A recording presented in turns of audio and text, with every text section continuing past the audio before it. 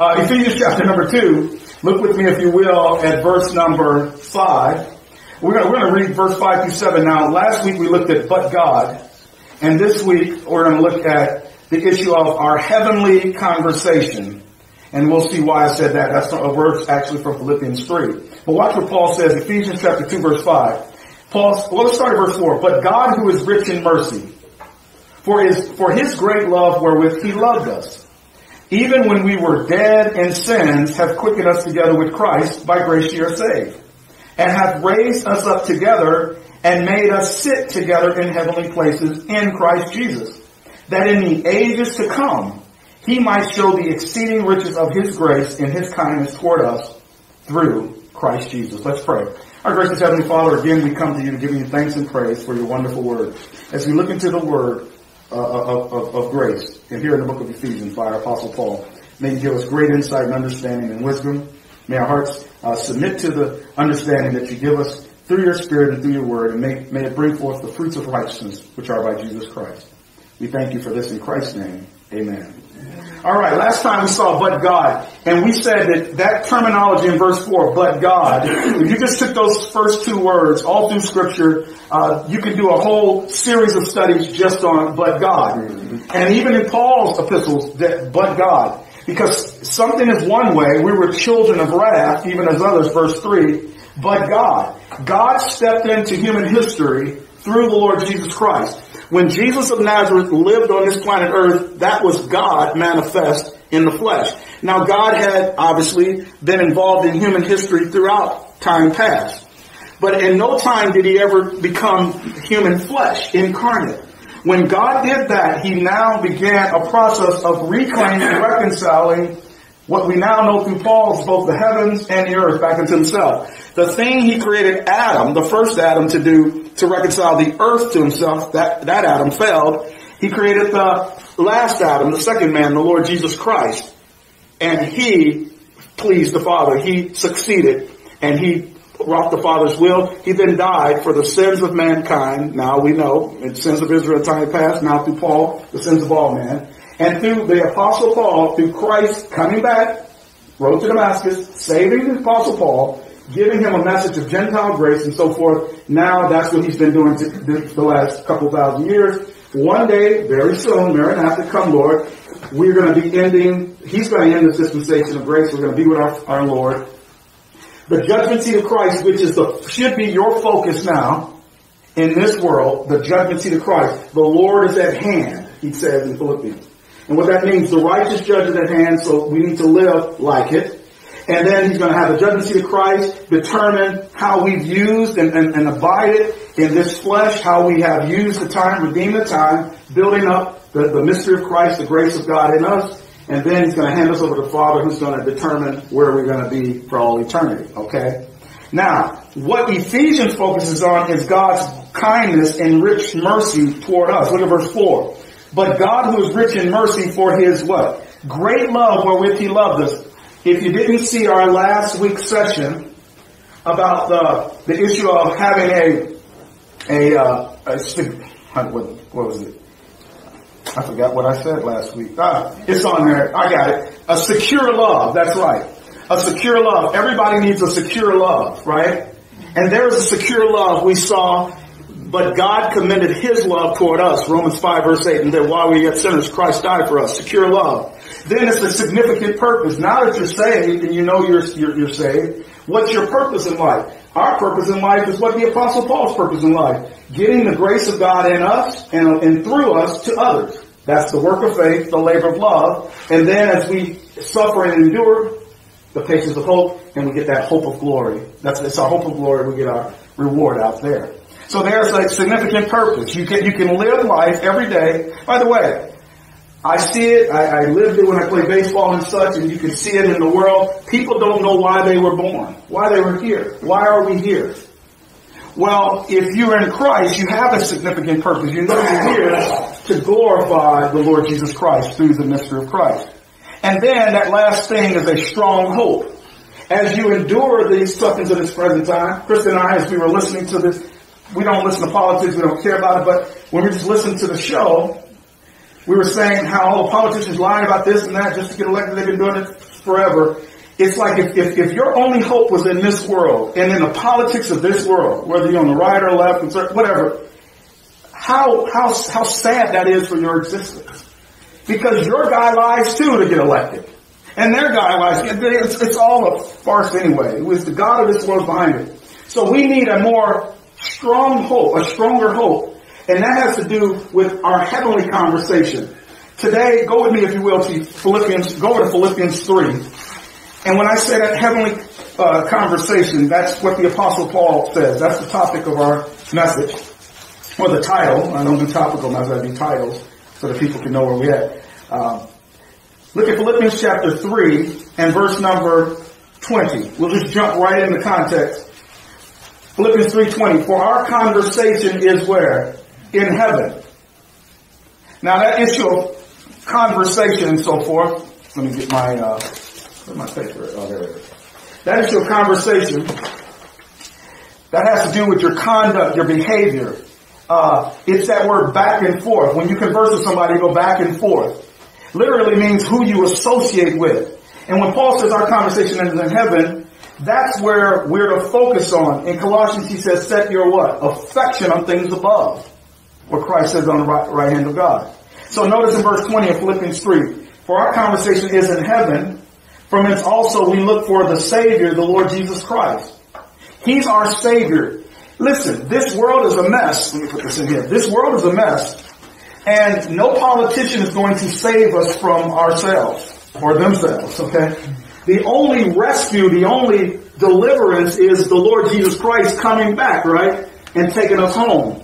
This world is not going to get any better. It's only going to get what? Worse. It is on a collision course with the wrath of Almighty God. It's not getting better. Politics, that's not going to make it better. The only thing that's going to make it better is the day that the Lord Jesus Christ comes and actually sits bodily presence on this earth in the future. But between now and then, it's just going to get worse. But not for us. Pretty soon, he's going to come and deliver us from the wrath to come. That's why he says, verse 20, for our conversation is in heaven, from whence also we look for the Savior, the Lord Jesus Christ. By the way, you see that word conversation? Citizenship. That citizenship, it's our word, our politics. It's political. Something that's similar to policies or political. So the politics of the grace believer is not down here. That's what's behind that word conversation. It's I can't say the word. It's almost the word politics or political. And what it means is politics, the policies of this earth is not what we focus on. It's the policies up there, okay? All right, go back to Ephesians chapter number 2. So again, God gives us in verse 4 His great love, and He sent Christ to die for us. We have that secure love, significant purpose, and strong hope. Look at verse number 5. Here's how great that love is. Verse 5. Even when we were what? Dead in sins. You know, Ryan and I were talking, we talk about things, particularly after everyone leaves. We talk about being dead in sin. The issue, when you're not saved, when you're lost, before Almighty God, you are dead in sins. Now remember that. Paul says we were dead in trespasses and sins, right? But now he says we're dead in sin. We already went through that issue of trespasses. That's a particular type of robbing God of His glory. But here, we were dead in sins. We were born that way. We were born by nature, children of wrath and children of disobedience. We're dead in sins. A dead man can't do anything. That's why you can't. That's why you're saved by grace. There's nothing that you can do in order to be right with God in your own strength, because you're dead. The only thing a dead person can do is sit there until God gives them life, right? There it is. So watch what he says. Even when we were dead in sins. Remember we saw in Romans 5 verse 8, but God commended His love. He demonstrated and proved His love in a tangible way. And that while we were yet what? Sinners. Christ died for us. He didn't say stop sinning. Can a sinner stop sinning? No, because you're dead in sins. Fortunately, you can't get out of that situation. You need somebody to give you life, and only Jesus Christ can give you that. Is that speaking of the Spirit? It's speaking of God. No, I mean, the Godhead. Dead in Our spirit is dead. Oh, spirit. Oh, yes. We went over that. Yes. I'm sorry about that. I thought you meant who quickens you. No. When it says you're dead in sins, yes, Dorothy, spiritually dead. When I say spiritually dead, your spirit is separated from the life of God. Right. I mean, they're alive. Lost people are alive physically. But when we went over all those steps, right? This one is the one where your spirit is separated from the life of God. Exactly. Spiritually. Okay. Now, then there's the second death, or a one where you're spiritually dead, separated from God for eternity. That happens after you die physically. But this is the one, exactly. So it's spiritually dead. Verse 5. Even when we were dead in sins, here's what Christ, by the way, the we there is the believer, the member of the body, hath quickened us, because the ones who he quickened together with who? Christ. Yeah. That's our spiritual baptism of Romans 6 and 1 Corinthians chapter number 12 verse 13. For by one Spirit are we all what? Baptized into one body. Romans 6 says we were we crucified with him, buried with him, and raised together with him. So spiritual baptism, not water. Spiritual. Okay? Alright. By the way, later in Ephesians 4 verse 5, Paul says there's one baptism. It is not water, it's the spiritual baptism. Okay, so here we go, verse 5. When we were dead in sins, hath quickened us together with Christ. Now watch what Paul says parenthetically. By grace you're saved. Now what did we say grace was? Grace is unmerited favor. Unmerited means you can't do anything to gain this favor. No, not merited. And undeserved kindness. You don't deserve it. We don't deserve it. If God dealt with us on what we deserve, we all deserve hell and lake of fire. Because we sin. We'd be consumed. That we be consumed. That's right. It's His grace. Watch this. He talks about unmerited favor, undeserved kindness, right? And the great thing is God's riches at Christ's expense. God's riches at Christ's expense. All right, let's keep going. By grace you are saved. And now he goes back to our spiritual baptism of Romans 6, 1 Corinthians 12, verse 13. He says, and hath raised us up together. That's together with Christ. And made us sit together where? In heavenly places. The gentleman who called from Somerset, he says, I saw Brother Ron, I see these other guys with this chart. Man, where can I get one of these charts? So I called him back. I said, I can tell you where to get the big one. I said, we got some small. He said, send me some of the small ones. He says, I like the way that thing folds off and shows the dispensation of grace and all that. Okay? Although he's an elderly gentleman, he's been learning to rightly divide the word for 3 years. Okay?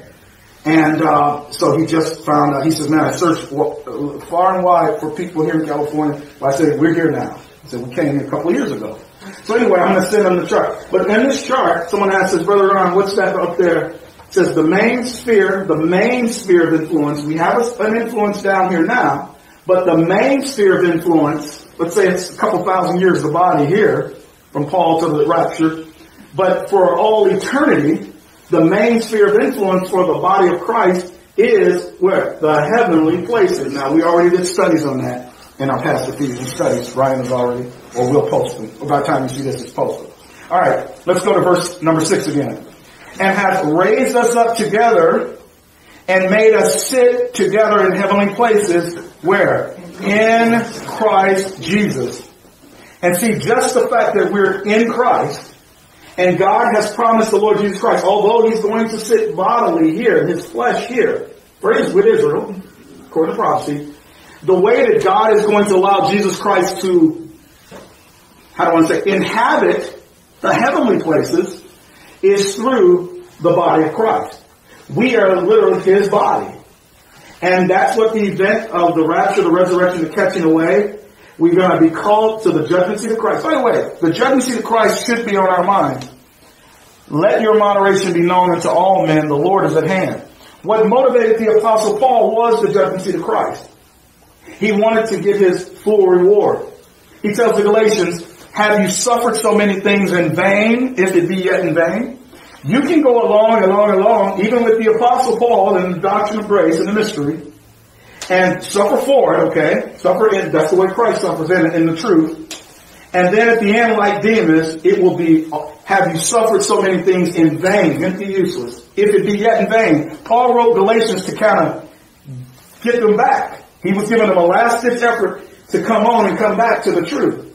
Did it with the Corinthians as well. So our job as grace preachers is to always keep ourselves and those that hear us keep going in the truth. Because you don't want to suffer, you don't want to be where you're at now and then get there and Christ says, hey, because you fell away at the end before the rapture, before your death, it's all in vain. And it'll be in vain. It's all or nothing. What did he say to these people? He says that guy who puts his hand to the plow and goes and turns back is not worthy. Same principle. Once you're in it, you're in it. In it to win it, right? That's what I mean. Well, you're in it to win it. To win the prize, Philippians 3. You've gone so far now, why fall off? It's ridiculous. Like Demas said, stay with it now. Don't let it be in vain. If it be yet in vain, you keep going to judgment seat of Christ. All right, here we go. Why did God do what he did? Look at verse 7. Why did he raise us? By the way, why did he put us in the heavenly place? Here we go. That in the what? Ages to come, he might show the exceeding riches of his grace in his kindness toward us through Christ Jesus. We could spend a whole series of messages just on that one verse. We're not, but we could. Look at that. Perfect. That in the ages to come. I was thinking about this ages to come. That word ages, you ever heard the word eons? Eons? That's the Greek word behind it. It means it has a beginning and an end. Let me show you something about how God created things. You know, Leonard's one of his favorite verses from Ecclesiastes, there's nothing new under the sun, what has been, will be. So God has, he has cycles all through scripture. You see, seed time, harvest, okay? But also, there's linear time. So what it is, when God, time flow, it goes forward. God created to go forward throughout eternity. But within this linear time, so God's actually on a time schedule forward, but then there's these linear cycles, right? That's right. Cycles. So stuff happens, it's seasons and cycles. And inside of that are patterns. Even side of that are patterns. Yeah, exactly. It's all through there. And you can see all these things, but time still goes forward, but there's cycles, okay? What he's saying is, once we get out to that, now I don't understand it fully yet. I say, Lord, I want to, maybe it'll take me another 10 or 20 years. But he's saying that even out there, even in eternity future, because the word eons or ages means it has a beginning, okay, and an end. And then something else happens. Well, that's how eternity is. It's not just, it is straight. Eternity is a straight line, eternity. It doesn't end, it's forever, eternal. But within eternity, there are these ages. Greek word eons, okay? They have a beginning, distinct end.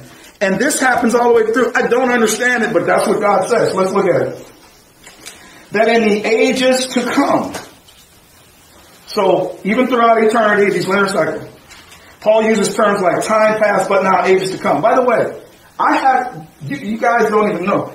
I like to share these with you. People call me or email and say, hey, something you said clicked for me. One guy says, very faithful brother in the Lord back in Minnesota, he goes, I got it when you talked about time past, but now ages to come. I got it when you talked about past, present, future.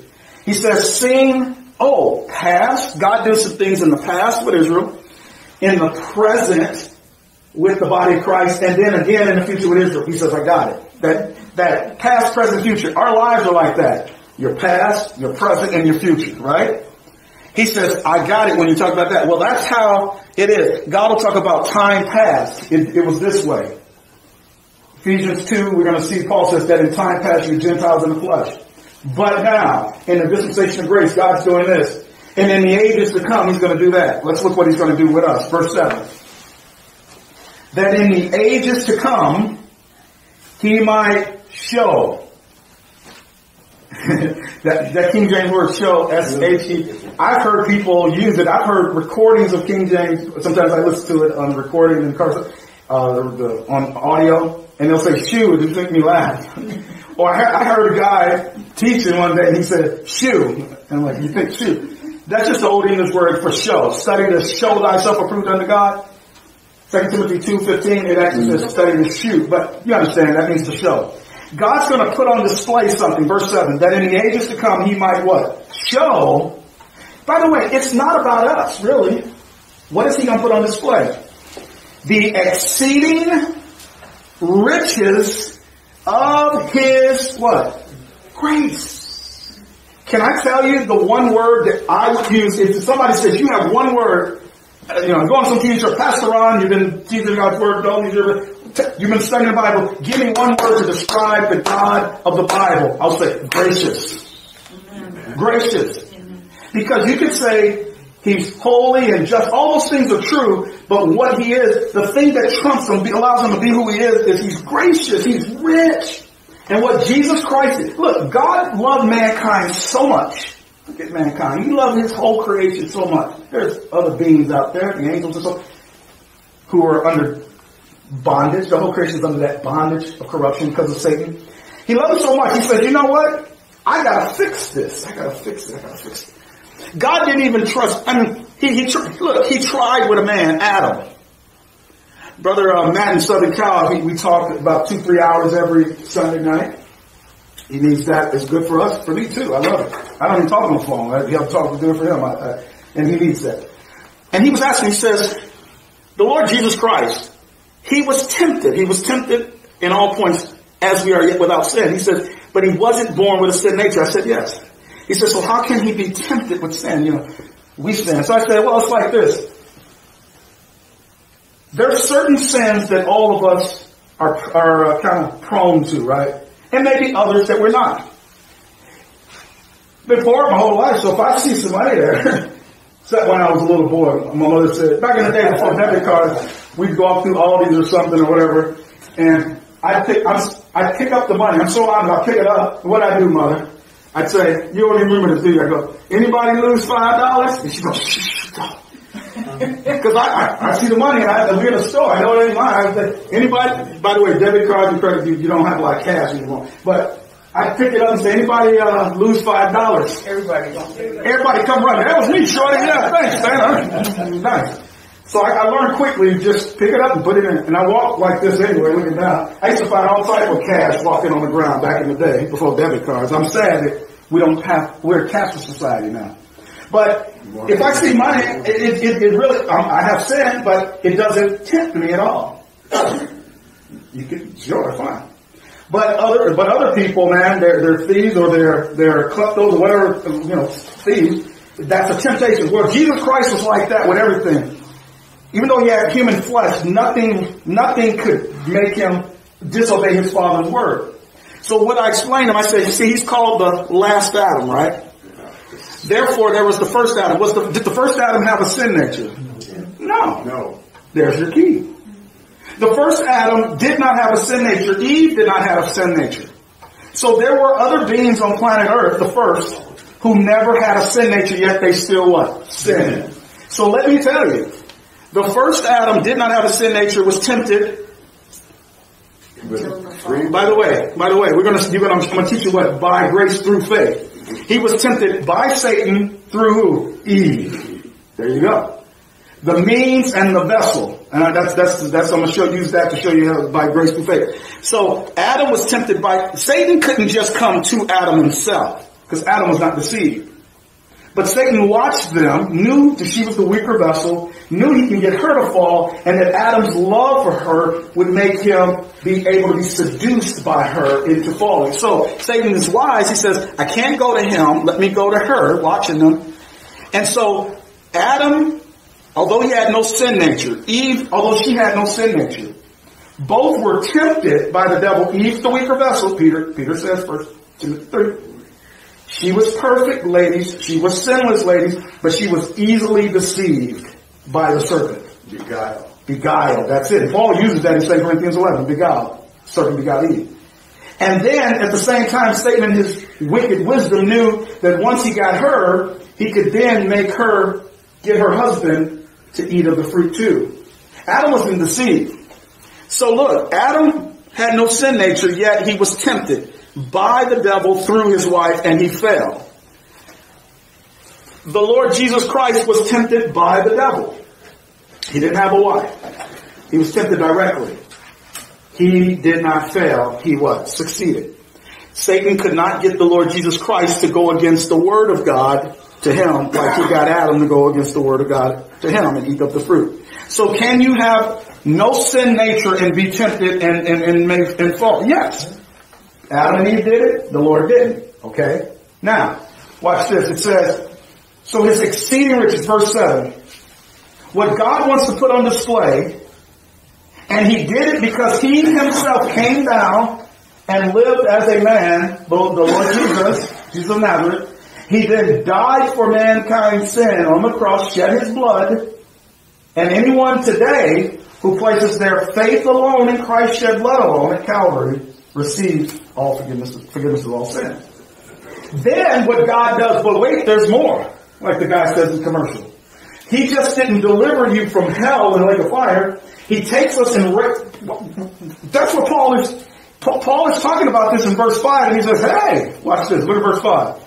Even when we were dead in sins, he takes us from the lowest of the low and did what? Had quickened us together with Christ, by grace you're saved. But not just that, but has what? Raised us up together. Look how far God has taken us, from the lowest low to the highest heights.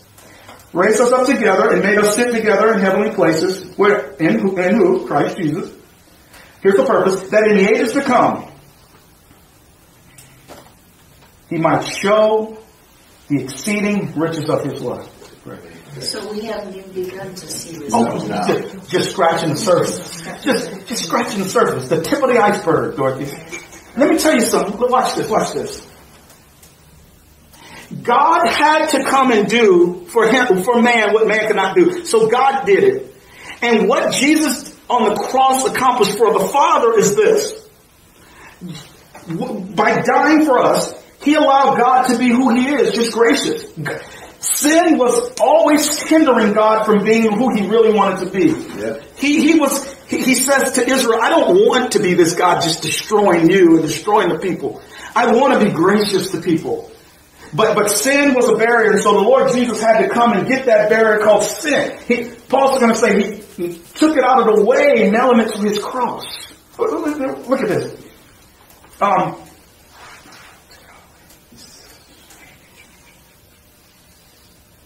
Go to Colossians. Go to Colossians chapter number 2. What Christ did, he took out of the way the barrier for God being himself, the gracious God he is. Look at Colossians chapter number 2. Yes. Let's look at, that's right. Let's start at verse 13. Thank you, Linda. You're right. Colossians 2:13. And you being dead. Oh, by the way, this is the actual passage that goes with what we were just looking at. So, okay, go.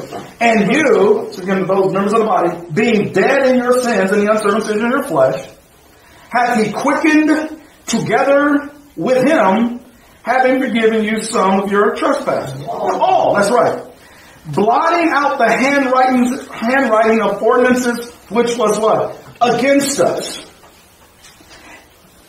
And which was contrary to us. And took it what? Out of the way, how? Nailing it to his cross.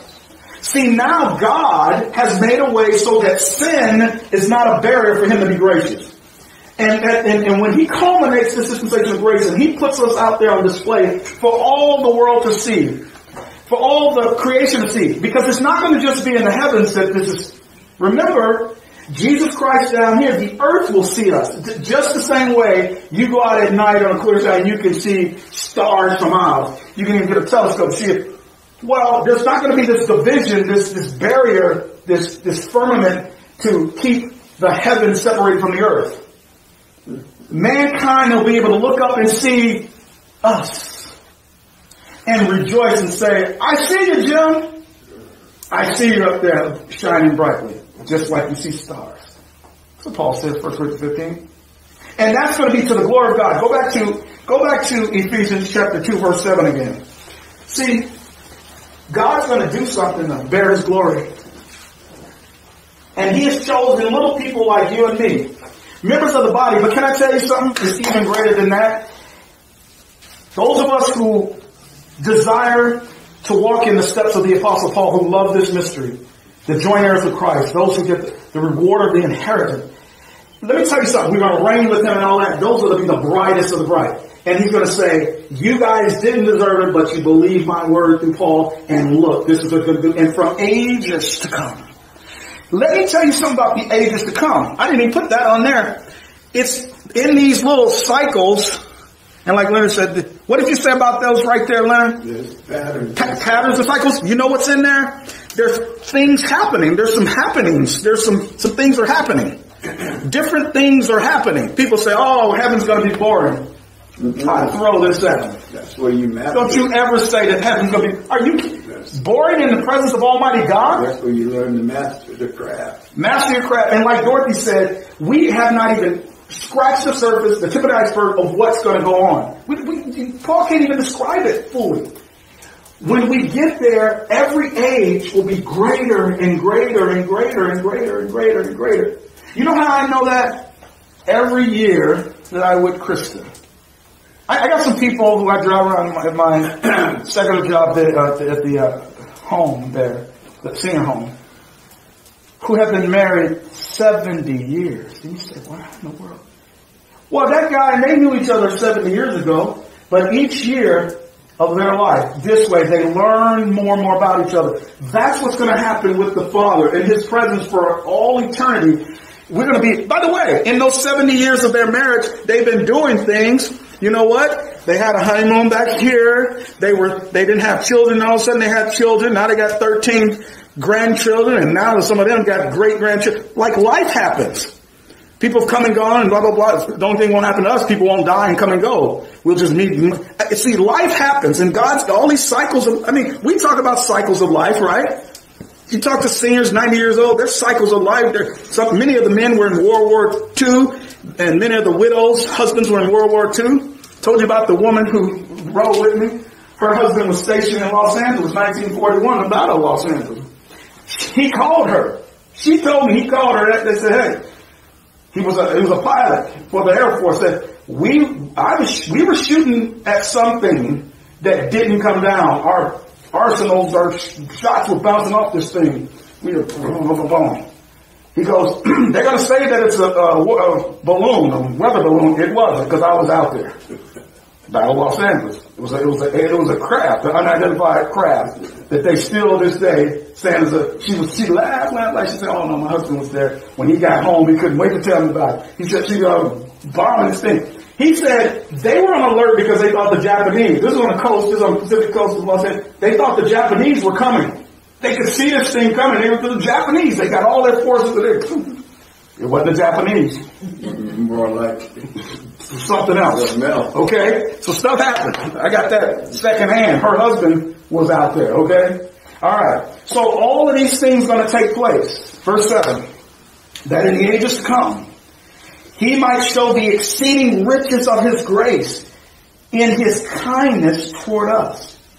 God has put His kindness upon the believer in Christ. See, Ephesians shows God's devotion to us. Now, when we study Colossians or look at verses from Colossians, remember what I said? The focus of Colossians, so in Ephesians, it's the focus, God's devotion to us. So His devotion toward us. See, notice how He says that in the ages to come, verse 7. He might show the exceeding riches of His grace in His kindness where? Toward us through Christ. So there's Ephesians. Colossians, it's our devotion to Him. That's why Paul talks about the reward of the inheritance as a joint heir. He talks about the thrones and so forth. Things he does not mention in Ephesians. Okay? Alright. So God now, through the cross of Christ, is able to just be Himself. You know what it is to just relax and just be yourself? Sometimes. Let me tell you, Chris and I, we were very blessed. To have a spouse who loves the Lord, loves the mystery, have the same heart. We're basically a male-female version of each other. Same age. It's just so weird. Compatible chemistry. But you know the best thing about it? I could be myself with her and she could be herself. She told me in the past, because she's so introverted and stuff, similar personality, people try to get, come out your shell. Come on, don't be so shy, blah, blah, blah. And she's like, something wrong with me. No. She's who she is. She was born that way. That's just who she is. And I'm who I am. But to have somebody who not only allows you to be yourself, but appreciate the self you are, that's fantastic. What God has done through the cross, he can now just be himself. And he has some people in us grace believers, who say, Lord, just be yourself. Tell me who you are through Paul. I want to know your mind. I want to know you. And God says, yeah, I want you to know me. And you're going to know me so much that I'm going to reward that effort of getting to know me down here. And then all you guys are going to get to know your Father for the rest of all eternity. You're going to be the helpmeet he designed. The helpmeet he designed. That's what he created Adam to be. Be the helpmeet. See, Eve was Adam's help, meet and fit and proper for him. But Adam was to be God's help, meet and fit and proper for his regent. His right-hand man. Right. And we're going to be his right-hand man, the one new man, the body of Christ. Shall by his orders that he gave him in Genesis. That's right. The charge he gave him. So look at verse number 8. Further explanation about all of this. For by grace, unmerited favor, undeserved kindness, God riches at Christ's expense. For by grace are ye saved, what? Through faith. And that not of yourselves, it is the gift of God. Not of works which any man should boast. Let me get this out there. I get all types of questions. A lot of things I do, you think I'm nuts to expound on it. Not you guys, but people. But understand, I get so many Bible questions, so as I'm reading a verse, things come up, people ask me. That's what I was teaching on how to give. On our Roman studies, you don't have to go back to the tithes and offerings and all that to motivate people. If you do it the way Paul says, it'll motivate them even more. More. That's true. One of the things that get confused about this with the doctrine of Calvinism is that you'll hear them say that in that Ephesians 2:8 and 9, 2:8 and 9, that the gift of God, they'll say it's the faith. And when they say faith, they mean you're so dead, you can't even believe. That faith, I'll say it like this, the issue of you don't have free will. Well, that's just goofy. Just, you get a King James Bible concordance and just type in free will. It's used multiple times.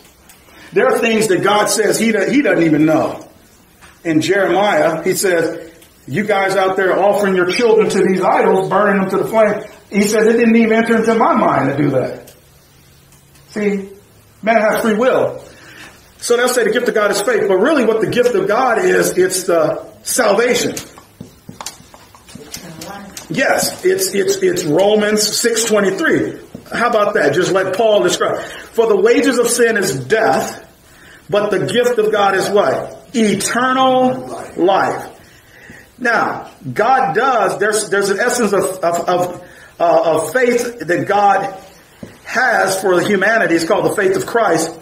But let me tell you, your individual will, your individual faith, who you are, you must hear the word of God and believe it. After that, you heard the word of truth, the gospel of your salvation, that Gentile salvation, in whom also after that ye believed. So every human being must exercise faith.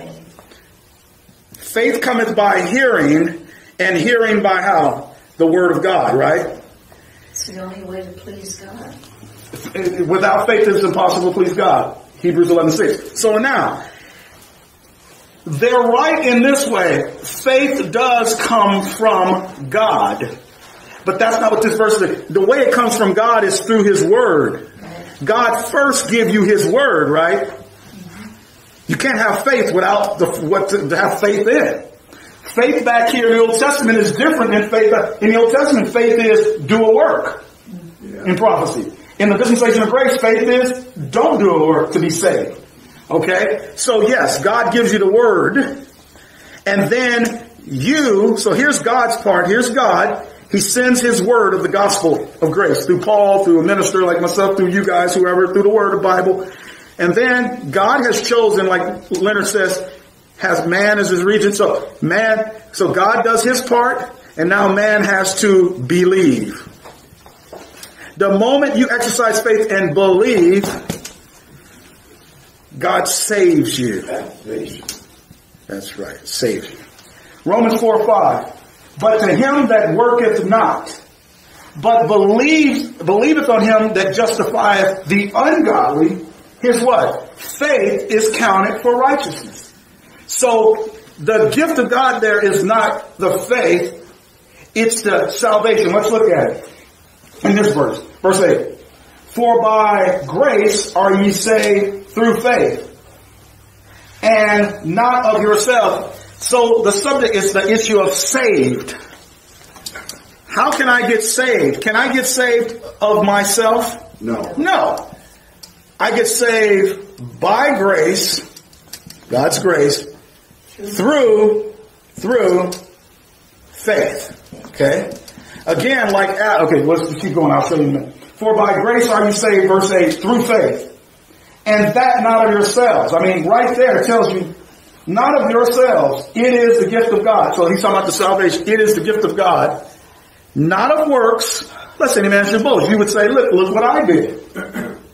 Now, remember what I said when he talks about, Paul uses all types of terminology in different contexts. He'll talk about by grace. He'll say, therefore being justified by faith, Romans 5, that's their saving faith in Christ. We walk by faith. There's our second by faith. That's a sanctification. One's a justification, sanctification. This one here is by God's grace through faith. Now it starts with the faith of Jesus Christ. He's the power source. This is why God can do it, okay? But the faith here is you're exercising your faith. Now watch this. By grace. Here's the means. Through faith. There's the instrumentality, or the instrument. Okay? I'm going to show you something more. Let me use Adam and Eve. Here's Satan. Here's the serpent. He wants to get Adam to fall. He doesn't go directly to Adam. He knows he can't get him to fall directly. So what does the serpent do? Instead of going directly to Adam, he goes to his weaker vessel. Why? So serpent goes to Eve, and through Eve, that's his plan to get Adam. So who did God blame the entire thing on? It's the serpent. So here's the meaning. So it was the serpent who did it by way of Eve. So he did it by Eve. Oh, no, sorry. It was the serpent through Eve, right, through Eve. Okay, she was the vessel. That's my point. So anyway, Satan was behind the temptation, and he did it through Eve. By grace, that's the means, because of what he accomplished on Calvary, through exercising saving faith, okay? So look, he says, verse 8, for by grace are ye, as the body of Christ, the believer, saved through faith. And that not of yourselves, it is the gift of God. That salvation is the gift of God. Eternal life. Then, in case you don't know what he's saying, not of what? Works, lest any man should boast. Over in Romans 11:6 he says, and if it be by grace, then it is no more of works, otherwise grace is no more grace. And if it be of works, then it's no more by grace, otherwise work is no more work. Works and grace and for salvation, those things are like oil and water. They don't mix, okay? Today, in the dispensation of grace. Go ahead, Lenny. When you had that up there, I hate you erased it. Oh, I'm sorry. Go ahead. But you know, I found it real easy. My dad and his mother, my grandmother, they had an old country saying. Mm-hmm. Say, for instance, my grandmother tell me, so I want you to wash the dishes and have them done by the time I get home. Okay. Well, if I didn't wash the dishes, guess what she would do? What would she do? She would say one of the most precarious things. She said, you didn't hear me. Okay. What? I heard you. Yeah. No, you didn't hear me. She said, if you heard me, the dishes would be done. All right. Adam didn't hear God. That's right. He didn't hear. He didn't have ears to hear. Let him hear. He didn't hear God. If he had heard God, he would have responded appropriately to Eve's beguilement. Exactly. And I'm sorry for those who are. It should have picked. It should pick up because it's close to mine. I just want to make sure everybody could hear it. But that's exactly to hear. If Adam would have truly heard the Lord, he would not have sinned against the Lord. That's right. Notice in verse number 10. Further explanation of what God's doing. For we are whose workmanship? His workmanship. I don't go into the Greek a lot. I know a lot of this stuff, but really I do it so you can enhance the King James Bible, enhance it. Sometimes people do it kind of, but it's a beautiful word behind workmanship. It's our word poem. It's a poema. Yeah. A poem. Think about a poem. There takes some thought. It takes some putting together, some rhyme and, what'd you say? Rhythm. Some rhythm. That's right. Rhyme and rhythm. So what he's doing as he's building the body of Christ, that's what I'm saying. It's all, it says in 1 Corinthians, he tempered the body as it had pleased him. Oh. You got something to share with us, man? That word that you just mentioned, workmanship. Yes. It's also akin to the word symphony. Symphony. Yes, a symphony. Yes. That's what you said. Yeah. It worked. It's all those things. There was some thought. There was some design into it. Paul talks about a workman that needeth not be ashamed. God's a workman. He desires for us to be workmen in his truth, the rightly divided word. Verse 10, for we are his workmanship, created in Christ Jesus unto what? Good works. When we talk about the sanctified works of a grace believer, the body of Christ was created for good works. Okay? You know, sometimes we'll get accused of, which is weird, we'll get accused of legalism because we're trying to motivate saints to do the good works of the sanctified grace believer in the ministry. The work of faith, building up the word of God in you. The labor of love or charity or the love of God, that's taking it and getting it out through you to others and through ministry and so forth. The good works, the whole entire book of Titus, and Titus was a worker. It's 3 chapters. It just blows me away. I mean, who don't know that? Well, some people don't have to work gracefully. 3 chapters all about what? Good works. We are his workmanship created in Christ Jesus unto good works. Look at the rest of that verse. Which God hath what? Before ordained. That word ordained. That we what? Should walk in them. And by the way, those good works, they start now. The work of faith, labor of love, patience, hope. And they continue on throughout all eternity. Let's go to the book of Titus. Go to Titus chapter 1. But there are evil workers in the scriptures. On the way there, stop at Philippians chapter number 3. Because there are many people working in the body of Christ, but not all of them are the sanctified works of the grace believer. Watch this. In Philippians chapter number, 3, verse 2, Paul says, start at verse 1. Finally, my brethren, rejoice in the who? Now see, man, look at this. Sorry about this. Because look at here. Train your mind. I'm going to show you what Paul means when he talks about the Lord. He says it in 2 Timothy 4, the righteous, anybody remember? Yes. All right. We're going to have a quiz on that. The righteous judge. He's thinking of the judgment seat of Christ. How can you rejoice in the Lord? Because if you're listening to Paul, you can rejoice. If you're not listening to Paul, you can't rejoice. Because that righteous judge will be your terror.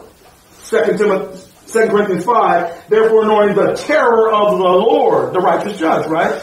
So he's either going to be something you rejoice in, Pauline grace believer, who's operating in it, by the way. It's not just knowing Paul. Let me get this out there. If you've harmed another brother, especially a grace believer, be very aware. I talked about that one guy who he harmed way back, and he knew. He says, Brother Ron, I don't want this to go unresolved for positively to the judge. That man knew, and it's been years since he's trying to reconcile that time. Be aware, because little things like that into us are huge. In Paul, in his last epistle, he says, no man stood with me. They were ashamed of Paul, so they didn't stand with him at his little mock trials of the Roman Empire. You know what he says? I pray the Lord lay it not to their charge. That's like charge in a courtroom. Bookkeeping charge. Yes, it is. Like the Lord's going to say, hey, all that stuff is in vain, because be not ashamed of testimony of me nor my prisoner, Paul. So let me tell you something. So make sure you clear this up, because then you can rejoice. Be above board on that. Because either you're going to rejoice or he's going to be your terror. Because the word of the Lord is the righteous judge. Here, notice in verse 1. Finally, my brethren, rejoice where? In the Lord. You can do that if you have that clear conscience before Almighty God. In the truth. To write the same things to you. Oh man. He says here, in that Old Testament comment, you going down there, you about to worship God, you about to go take your offering, your offering to the temple, and you got off with your brother. He says, you drop that offering right there, and you go back and you get reconciled first. Don't come to me. This stuff is serious. Don't let the sun go down on your wrath. He's going to say that in Ephesians. That's coming up in Ephesians. Yeah, that's what I'm saying. As I'm reading over and over, Paul, he's on this. Watch this. Watch what he says here in verse 1. Finally, my brother, rejoice in the Lord. To write the same things to you, to me indeed it's not grief. It doesn't grieve me, but for you it is what? Saith. The fact that the Apostle Paul keeps having to remind them, he says, it doesn't grieve me to constantly tell you this, because he knew how important it was at the judgment seat. He says, for you it is safe. I play baseball. You running around the bases. You try to steal second or more sport, and you come around with the winning run, and you slide, you catch and hit the ball, and you do that. All you're looking for is that umpire right there to say, safe. You know, next, if his arm go up like this, you out. You just, oh. That's what he's saying. When you get to that judgment seat, you want to say, safe at home, safe at home. Paul says, it's safe. Beware of dogs. Beware of those lost heathen Gentiles around you, Philippians, who try to get you to go into their idol worshiping. Beware of what type of workers? Well, first he says the evil workers. Okay. I'll tell you who those are in a minute. Oh. Beware of the concision. The concision has to do with those Jews, those lost Jews, Christ resurrecting Jews. You know who the evil workers are? Those are other members of the body of Christ who reject the Apostle Paul and teach contrary doctrines. They're working. That's why I said, Dorothy, if someone is teaching on TV or radio, and even if they mention Paul here and there, but if they don't rightly divide, they don't make that distinction. See, you can filter that out. We can filter it out. Separate the meat from the bones. But the average believer in the body cannot filter. If old Jack Van Impe says it, that's the way it is. You can say, well, Jack is talking about that, but that's for Israel over here. You can kind of put those things. Everybody can't do that, so you got to beware. That's why you got to preach the rightly divided word. Now go with me to Titus as we come down to the end. This issue of creating Christ Jesus unto good works. If you want to know what they are, the book of Titus, all of Paul's epistles, but the book of Titus gives you, it actually, the theme and focus of the entire book is good works. Let me tell you some things about Titus.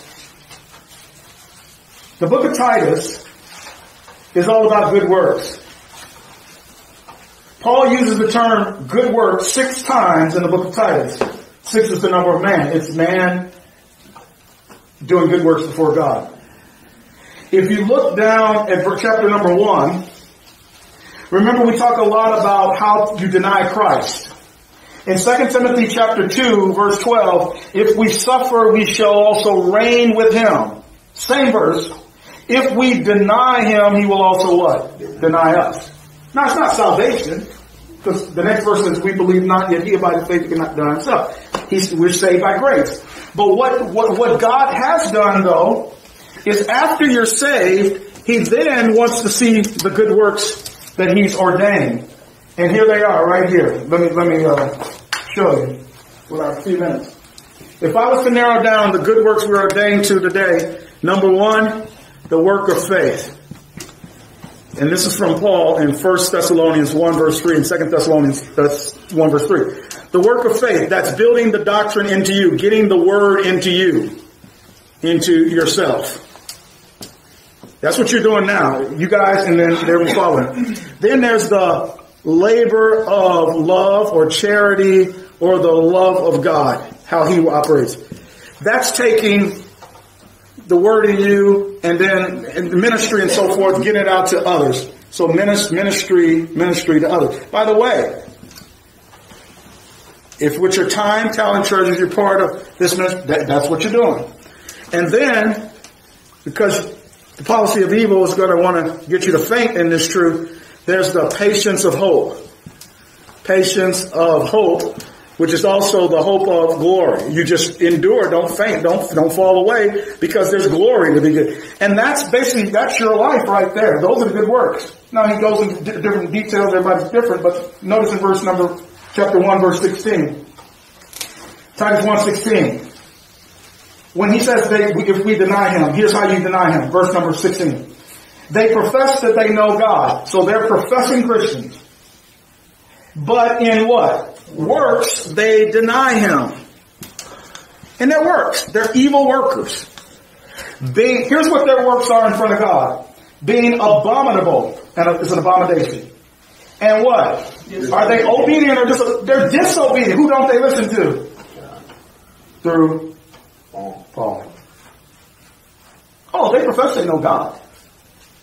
But they don't listen to the Apostle Paul. Okay? Disobedient and to every good work. Did God ordain that we walk in these good works? Yes. But to every good work, they're what?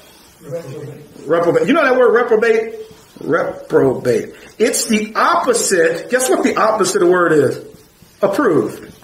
Literally, the word reprobate, the Greek word behind these two words are like the anti. They're the same Greek word, but the opposite. One means unapproved.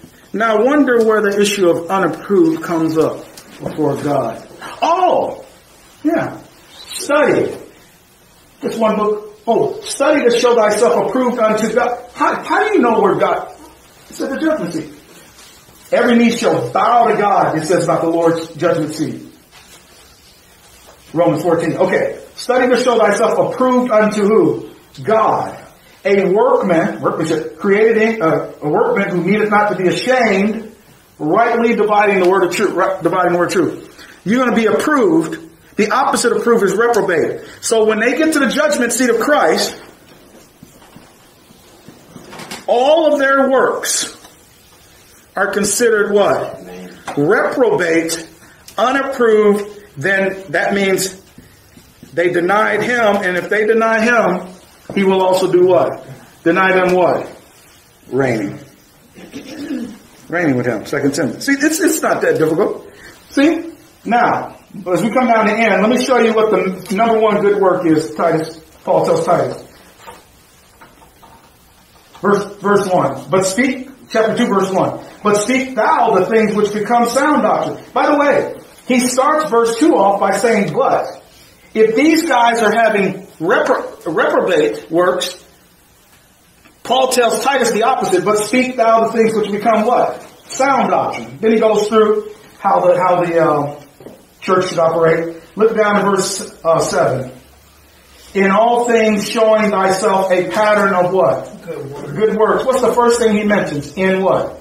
Doctrine showing up uncorruptness. Gravity sincerity. Did you know the number one good work is not going out into the mission fields? It's not going door to door sharing the gospel. It's getting Paul's doctrine in yourself and in others. Edifying one another. Yes. First yourself and then others. Yep.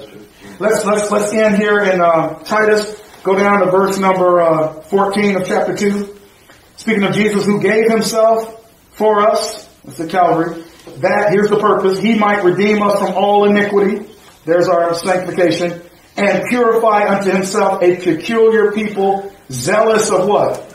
Good works. By the way, as a minister, I'm to speak these things and exhort and rebuke with all authority. Let no man. By the way, we're to be zealous of good works. Are you zealous for the good works of God's grace? Are you zealous to do the work of faith, the labor of love, the patience of hope? I hope you are.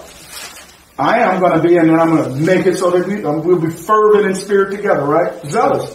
Let's end in chapter 3. Look at chapter 3. Verse number 8. This is a faithful saying, and these things I will that thou affirm just a little bit.